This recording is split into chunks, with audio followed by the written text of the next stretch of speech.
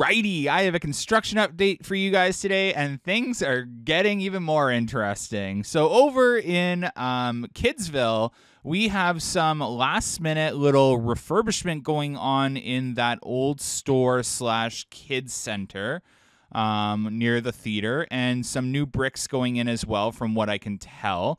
It's really hard to tell from this angle. Can't really make out what they're doing in all around that tent theater, but that's my prediction.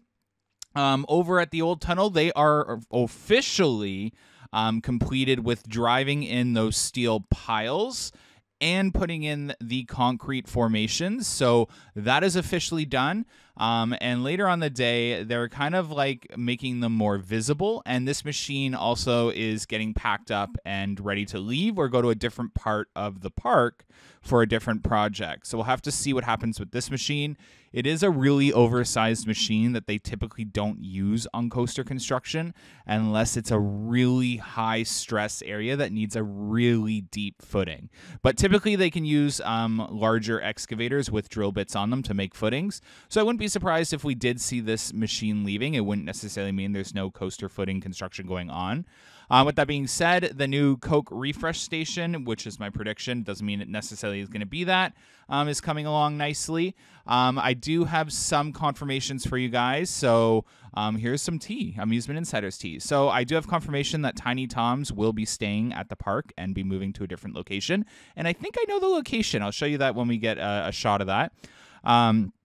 The Backlot restaurant is actually just getting a refurbishment, a pretty big refurbishment, to be a lot more like Lazy Bear Lodge in terms of guest flow. So that's going to be really cool to see, and that'll help with a lot of those lines. So really excited to see what that looks like.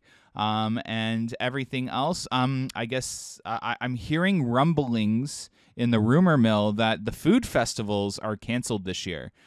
So there are some entertainment budget cuts happening.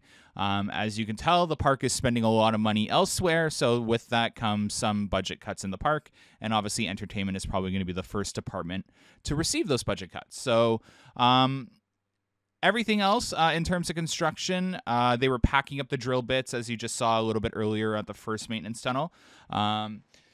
Not necessarily sure that is going to be just a maintenance tunnel now, as there are some signs that we might be looking at the actual maintenance tunnel on the other side. So there's signs that that second tunnel is going to actually be either a maintenance tunnel with shipping and receiving in there as well, because there is a loading dock style thing being built on the left side of the inner part of that tunnel. And there's some curbs being constructed as well. The only really confusing factor going on right now with that second tunnel construction is the fact that there such high walls are being constructed. So the other aspect of this could be they're going to temporarily use that as a loading dock and dropping off dock for track supports or whatever they need to bring in. And then they're going to turn it into whatever's coming outside of the mountain. Because we can't ignore the fact that the coaster could still just be coming out of that first maintenance tunnel and heading over to Extreme and going back in, and the Alpine area construction, as you're seeing on the screen right now, has nothing to do with the new coaster. With that being said, Thunder Run's exit is completely demolished and the footings were ripped up until about the mountain skirt.